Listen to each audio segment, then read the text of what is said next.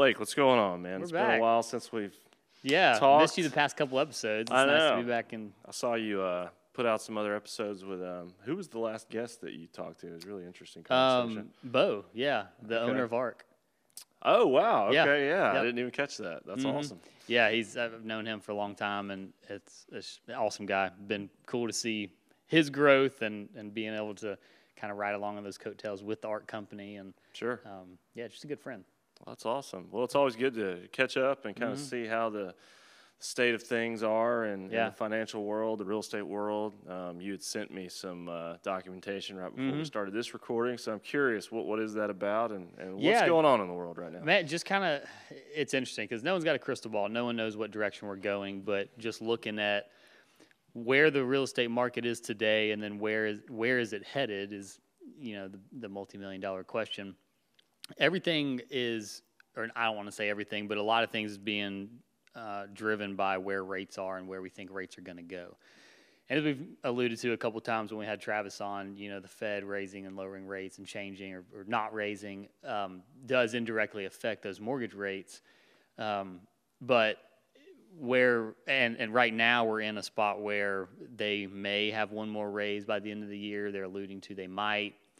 And so people that don't have to buy are saying, well, maybe I need to wait to see if they actually do it or not, or rates are still 7%. So people who maybe were waiting to buy that, what's going to happen on the Fed side, how's that going to affect mortgage rates? They're saying rates are still 7% now. Are they going to go up more if the Fed bumps out a little bit more? Are they going to come back down? So a little bit of uncertainty, but overall, we still just don't have inventory. And so I think we still have kind of the same problem where we have a lack of inventory and we still have a seller's market. And we'll throw this little sheet up I sent you to kind of talk through what that looks like. But we're in a unique spot. Yeah. Still a lot of activity, a lot of stuff going on, but a unique spot where it's like almost like a hurry up and wait for those who don't have to buy right now. Yeah, I was curious. Just it looks like looking at that sheet that you sent me, Americans sitting on tremendous equity. So, dude, this is like the biggest talking point of are we going to go into a recession and how does that affect housing? Are we going to see foreclosures? And I think this chart right here shows gives you the answer of no, we're not going to see a lot of foreclosures because of how much equity homeowners have. And so just kind of looking at that top one and that lighter green bubble, but mortgage homes with more than 50% equity, meaning they owe less than half of what the value of the house is. And that's 30%. So a third of homes in America have less than or more than 50% equity, which is huge. So like we have a recession, housing prices drop even 20%, which is massive. There's still 30%, a third of the homes in America are still not underwater. Which I think speaks volumes to, and that was not the case. I don't have the numbers, but for 07, 08, when everything, that was not the case then. There was not that much equity as there is today. Kind of following that down, 30 to 50% of equity, you've got 21%, right? So it's still, fifth of the market there. And then 0 to 10% is just like 2% of the market, right? But mortgage homes with negative equity is 0.12%. So people who are already underwater on the mortgage. Okay. is 0.1% of the market. So very low. Very low. Yeah, very low. That's awesome. Which why would it be? The market's only increased for the past really 12 years, right? So that number is to be expected. But this is another one of the biggest ones is zero mortgage, own it free and clear. It's 39%. 39% of Americans own their house outright. Isn't that crazy? That is crazy. And so so when you think of that, like one is a realtor, but also are you one of them? No, I'm not. Okay. No, because debt's so cheap, right? And so we can come back to that because I think that's an interesting talking point. But thinking of it as an investor as well, you go out and say, well, I want to buy your house, and you own it free and clear. I could go borrow money as an investor 8, maybe 9%. Or what if we could work out like a seller financing and I give you 5%? It's a win for me. If you don't need the cash to move wherever you're going, then maybe that's a steady stream of income at 5% for you. So I think it's an avenue that investors can take advantage of as well, knowing that there's so much equity out there. And you can do that with the 30 to 50% or 50% plus of equity stakes that people have. You can do hey, I'll give you, the bank's going to cover 50% of this purchase, but would you hold back the other 50% as a seller financing? So it's an interesting piece to say, like, wow, over half. I mean, you got 39% that is owned free and clear, and then another 30% that is owned with more than 50% of equity. So you've got 60% of the market. Am I doing that math right? 70% of the market.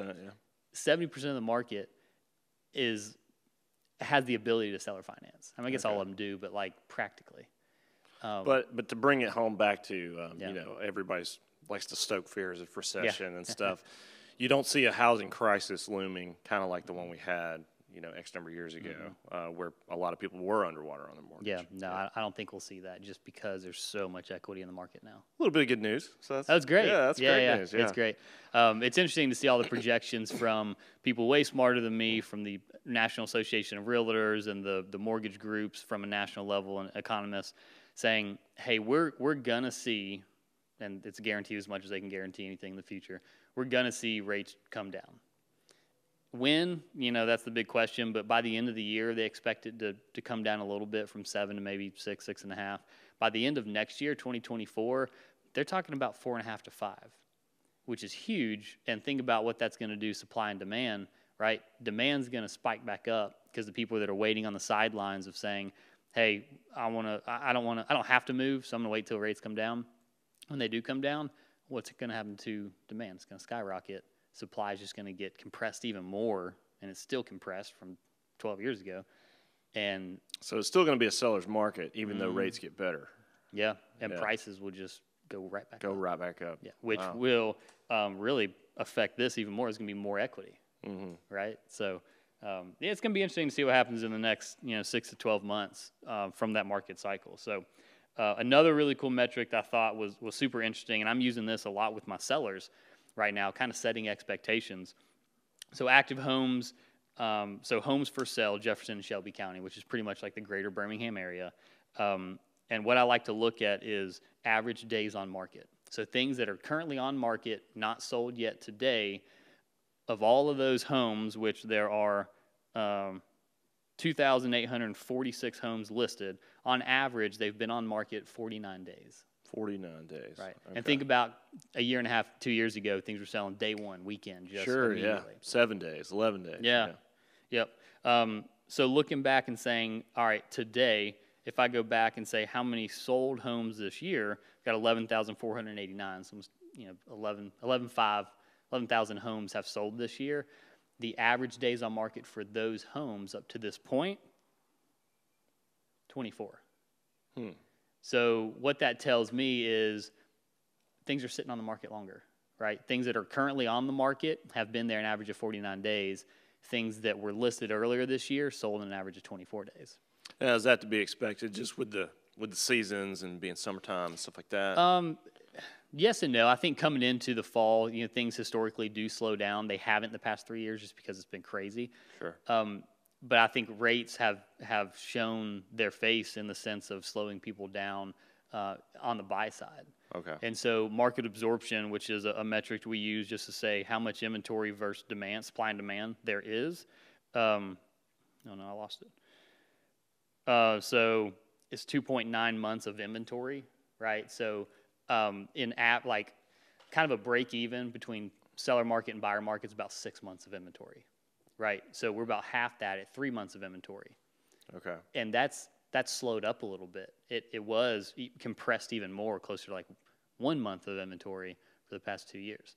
And so we're still in a very strong seller's market. Anything less than 6 months is a strong seller's market. Oh, okay. Yeah, I was like wondering what the grand scheme of like, if you go all over the country, what is considered a normal amount of time for a home to sit on the market, averaged over the, I know every part of the country is different, but you know what I mean? Like what?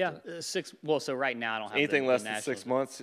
Less than 6 months is considered a seller's market. An incredibly long time. I know, right? Because we've been exposed to, if it doesn't sell week one, it'll be sold by next weekend. Yeah, that's right. It is. So looking at this and saying, all right, well, in Jefferson County, it's 49 days, it's almost 2 months here, which is a little bit higher than, just your averages. I go to a seller, so I've got a couple listings now. One of mine in Avondale, that flip is still just sitting there. I was curious, yeah, that was still on the market. And I got to remind myself, as I've got to remind my sellers, we're not in the market where things sell immediately anymore. Okay. And here's the data to back it up. It's not just Blake's opinion and his very tiny exposure to the market and the few sales we do a year. Here's the data for both counties that are big in Birmingham. And so just realizing, and when we go to a listing appointment, we say, look, here's the data. We're going to price it right. We're going to make sure it's in a good condition. We're in a good area. We need to prepare that it's going to take 2 months to sell. And that's just kind of the new normal we're in. Setting those expectations so you don't have clients that are like, my realtor sucks. What's going on? You know what I mean? And it's cool that you're able to back that up because, you know, I'm sure there are a lot of realtors out there that maybe just don't take the time to dig up that information and maybe just kind of say, well, it's just the way it is. It's taken a while. Yeah, and it's, I always want to have something to go back on, right? Mm-hmm. So it's like they're calling me saying, hey, I'm frustrated, like what's going on? And instead of just not having the data or knowledge, I don't know. And they're like, well, you're not doing open houses, or we didn't take out a newspaper article, or it's like, no, this is where we're at, right? Which I've done before I, like very early in my career, because the seller asked me, like I literally paid, I don't know how much it was for a newspaper article. But now knowing and having this data and using it as a tool to just set those expectations and kind of on the buyer side, that flips a little bit to where we're still in a seller's market per market absorption, but buyers have leverage now. Mm. And once rates come down, prices go back up, all the buyers enter the market again, it's going to be like a year or two ago when buyers had zero leverage. You had to make offers, no inspection, take away your financing contingency, and just have a lot more risk as a buyer, where right now you've got some leverage. And so I guess you kind of have to weigh the, maybe a higher rate, but more leverage versus try to strike gold and get a lower rate. But, you have to, kind of my experience was, hey, we bought when rates were great, but it was a challenge, being able to get a home. A lot of competition, a lot of people trying to buy homes. Yeah. I think we only put in offers on 2 homes, but one of the first ones we did, somebody else swooped in and took it. And nothing worse, Yeah. But it worked out. We're not seeing that as much. We're seeing it some. I listed one last weekend that we had 2 offers, and it was highest and best by Sunday. So we're still seeing that a little bit, but not. I had 3 listings go live last week. Only one that happened on. Okay. And I think we're priced correctly. I think we're doing all the right things, but it's just, hey, instead of all 3 happening, it was just one doing that. So take home point, if you're looking to buy a home, it may be better to move on that now versus maybe 3 months from now or 6 months. So overall, I think my opinion is yes on that, but not just to give a realtor answer to say buy now. Yeah. It comes down to what your goals are, but just kind of think through. You can't refinance the purchase price in the future of the house. Like once you buy it, you're locked in. Yeah. You can refinance the rate. So if rates come down next year to 4.5, then you can always refinance and capture a lower rate. But you can't a year from now say, oh, if prices drop 20 grand, let me just knock that 20 grand off my mortgage. Like you're stuck with it, right? But today you can negotiate that purchase price. Yeah. Where arguably maybe a year ago you couldn't. Maybe a year from now you can't, just depending on where the market goes. And so I've said this for the past couple of weeks, but don't buy just to buy. But if you're going to buy in the next 6 months, 12 months anyways, this could be a great time to do it because you can get in and maybe get, cash from the seller to go towards your closing costs. You can keep more cash in your pocket, or, if cash isn't a big deal for you, but having, a lower monthly payment is, then, negotiating that purchase price where, you may lock in at a 7% rate, but they're not going to be at 7 forever. Yeah. Right. And just like my investing piece, don't buy with it not working financially today, but hoping that it does with lower rates later. Like that's a bad financial decision. But if you can make it work today comfortably and it fits your budget, then it's just a bonus when they do come down later. Yeah. Yeah. Well, that's cool. Yeah. Going back to the data, we kind of had an interesting point versus, said a lot of people own 50% of their home, or all, the number, I forget the number you said, most people, or a large portion own their home outright. Should that be a goal for most people? Just, I got to get my house paid off and just own it free and clear. That's a great question, man. I feel like you're a very financially literate person. Obviously, we have this podcast. I feel like if you wanted to, you could have your home paid off, but I think that's more of a decision not to do it, and I'm curious as to why that is. Yeah, I don't think there's a black and white answer. Maybe not. Right, and I never give you a straight answer, right? Yeah, well, that's good. Yeah. Because, like earlier, should you buy now or not? Yeah. So I think it depends on your goal. So should you pay your house off if you have the ability to, or should it be your number one goal to pay it off before you attack anything else or invest? And the answer for me is no. Okay. I think we've got like a 3.5% interest rate on my home. That's really cheap money for me. So if I spent, I forget what we owe in our house, but if I took a chunk of cash to pay that off, or if I just funneled all my or extra income towards paying that off, then I don't have that extra income or chunks of cash to go invest. And basically, it's what I'm saying when I do that, and this is how it works in my head, is I don't think I can take this money and go get better than a 3.5% return on it, which for me is completely false. Like I can go and get 20, 30, 40% return on any investment that I make, or that's the goal. And so if I can either, pay on my house at 3.5% rate and use this money to go generate way more than that, then why would I pay it off? Why would you? Yeah. Now there's some risk in that, right? Because I owe, if everything just crashes and burns and I lose everything and I still owe, $1,200, whatever my monthly payment is on my house, then I'm stuck paying that note. For me, and again, I'm more comfortable with risk than probably a lot of people. I know I can go. I think my mortgage payment it's low. It's like $1,300 a month. Yeah. I know if I lose everything, I can go swing a hammer or work at Starbucks and make $1,300 and pay your mortgage. Right. Yeah. Like so it's for me, it's kind of a no-brainer. Like I can hustle and I can make that happen. Yeah. And so and that's how kind of I look at everything. What's worst case scenario, and can I still make it work? Now I've got one of my best friends is he's a financial advisor and he agrees with the principles, but for his family and just the comfort, and they don't want the risk, they just say, look, we're going to feel more comfortable as a family paying our house off and just having no debt on it. Once we do that, now we'll take our passive income and go and invest in real estate. He does a lot of other investing, but into real estate. And that's his comfort level. And so that's the right answer for him. Right. So it's just, I think it's case by case and what your goals are. Yeah, that's interesting because a lot of people I think would agree with you. At least that's what I've seen as far as like it's crazy the ads and stuff I get now after doing this. Talking too much real estate. But the little TikTok, snippets and stuff, and a lot of people I would say, hey, take this money that you're going to use to pay your house off and do this with it, do that with it. It's way better to invest with that money versus just the comfort of knowing that you own your home. But it is cool to hear somebody else who's also financially literate, I would imagine, saying, no, I want to have my house completely paid off. I think a lot of people would. I know I would feel great knowing that my house is paid for. And one of my coworkers, he made that a goal. And he has some other issues going on, but he knows at the end of the day that he's going to have his house no matter what because it's paid off, other than like property taxes and stuff. So pretty cool, pretty interesting. Yeah, that's interesting. So, Blake, if you had the money to pay your house off right now, which I imagine you might somewhere, would you do it? No. It's not a smart decision. It's a bad financial decision because I can take that money, go invest it, and make arguably 10x what the interest rate on my house is. So I think that's a bad idea. So you would not like the comfort of knowing that you own your home outright? No.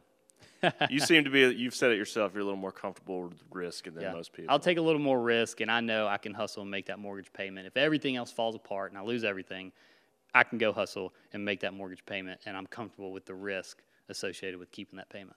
Okay. Interesting take on that.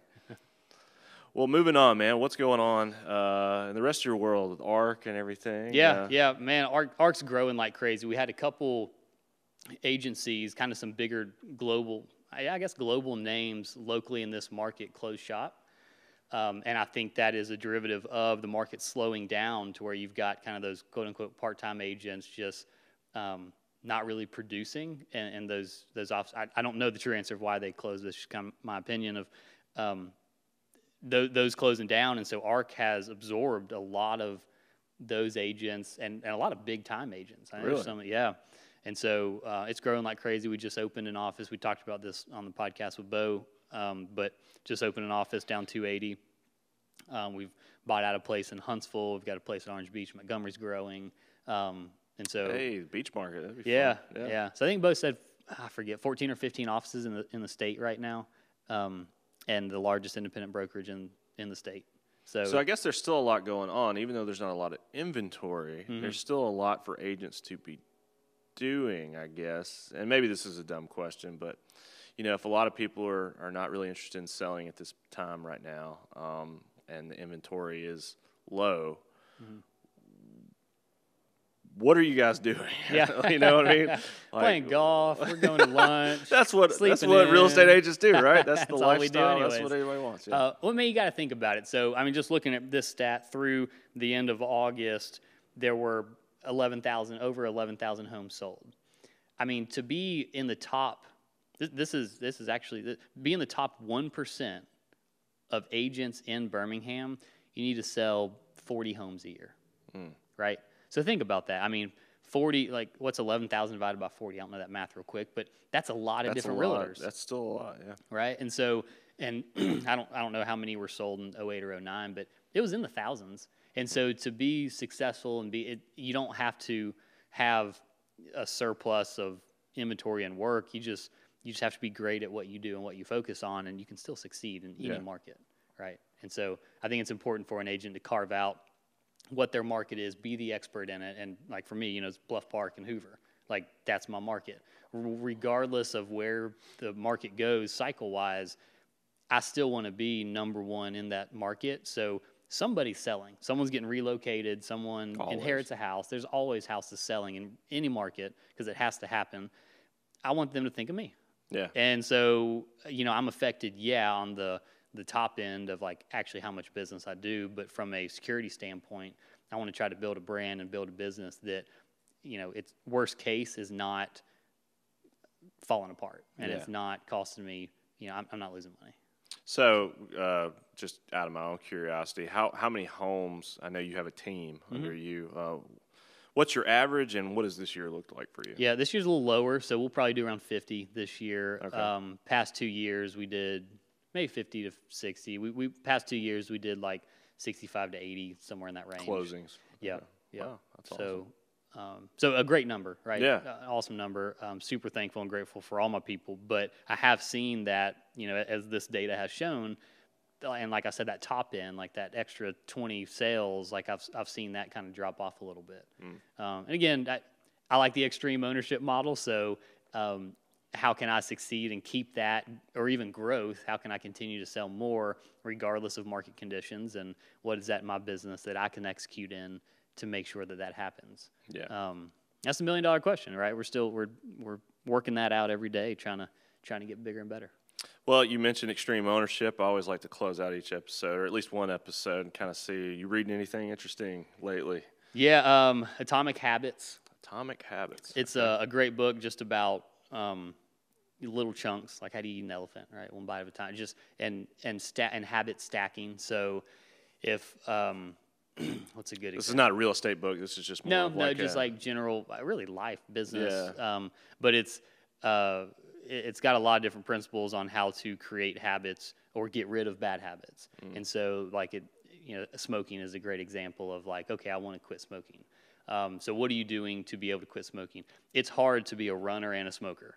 So maybe you pick up running, right? Or it's hard to quit smoking when everyone in your life smokes, right? Sure. So maybe you should shift on who you're hanging. So it just talks about like, what are the little things you can do to change your habits, and make them for the better. So I guess it kind of falls in line with like goal setting and stuff, but more like just setting up yourself with habits to be more successful. Yeah, and I think those work hand in hand. What are my goals and what are the habits that are going to help me get there? Sure. And so it's doing kind of a life assessment at first and saying, okay, well, if I want to sell $30 million of real estate this year, then what are the habits that I'm doing that are prohibiting that, and what are the ones that I need to pick up that will facilitate that? Sure. And then kind of breaking those down and then really saying, okay, why am I doing them?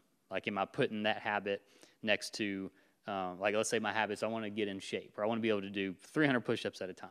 Well, anytime before I pick up my phone to look at social media, I've got to do 10 push-ups, right?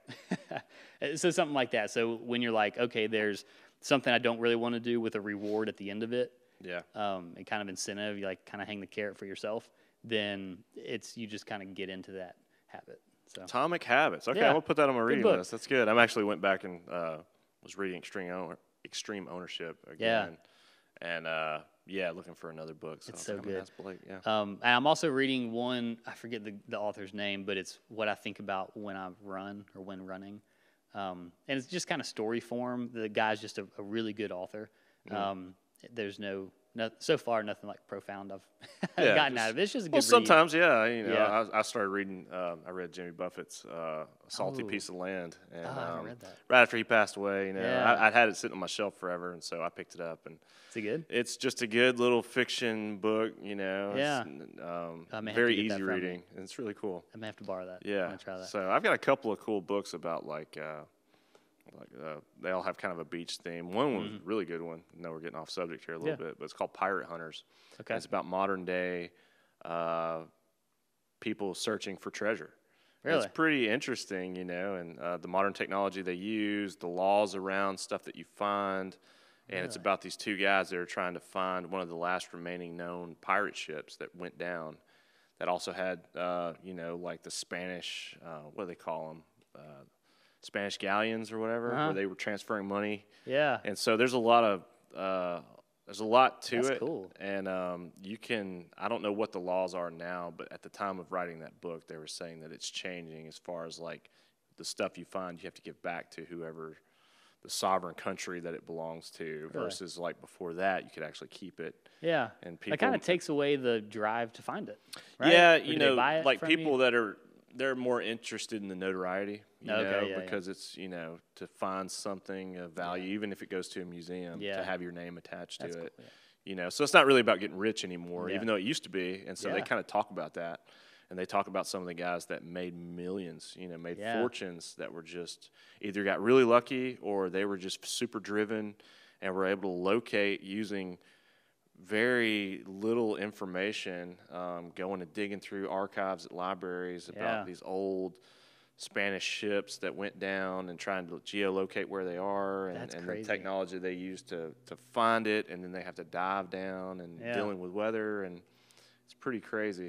So, did you ever it's watch called that? Pirate Hunters. Yeah. One thing that I've tried to do that I haven't been great at, but forming the habit, kind of basing off that Atomic Habits book, is instead of sitting in my bed and playing on my phone until I fall asleep, is have a nonfiction, just kind of fun book there. And so, and next to my bed, and so I've got the conscious choice, pick up the book, or pick up the phone, and so that makes it easier. But another thing I did really well beginning of this year that has fallen off in the past month is at the end of each day writing down 3 wins from the day, and then writing down three wins that I would like for to happen tomorrow that would make tomorrow a win. That's something you've been doing for a while. I have, right? But lately, like the past 6 weeks, I haven't been doing it. And again, Extreme Ownership, I just got to put a better habit around it. The book hasn't been in front of me to where at night I just forget about it. Now we just turned our last extra space, which was my office / guest bedroom, into a nursery. And so I lost my desk, I lost my office. And so congratulations. I don't know if we talked about that, but you guys are expecting. We are, New Year's Eve. Family's growing. So little boy, New Year's Eve. So, awesome. Party time in the hospital. So, so now my office is literally my bag.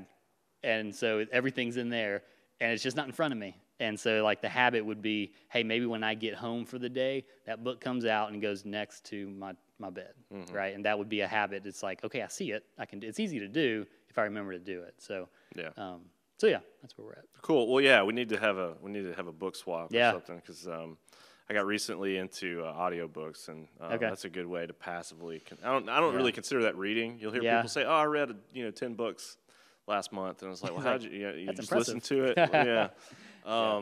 But it is a passive way to consume a book or knowledge. Yeah, I haven't pulled that trigger yet, and it's probably in my future, one, because I'm running out of space in my house for new books. But 2, I can't consume at the rate that I buy them. Yeah. Oh yeah. It's tough. So I've got 40 books that I'm like, okay, that's in line. But then I'll hear something on a podcast, and I got to order that one too. Yeah. But I drive. My truck is my office, and so I'm always listening to podcasts. Yeah, check out audiobooks. It's pretty cool. Yeah, it'll happen. So. Well, man, it's awesome to catch up and kind of get a finger on the pulse of what's happening as far as the market and everything. And I think the take-home point is things are looking good. Things are looking good. For especially if you're a seller. Yeah. But also, it was kind of cool to hear that if you are a buyer, you also have some things you can do to kind of put yourself in a better position to buy as well. So that's cool. Absolutely. It's good to see you. Good to be back. Yeah, man, it's good to catch up. So, all right, man, until next time. Until next time.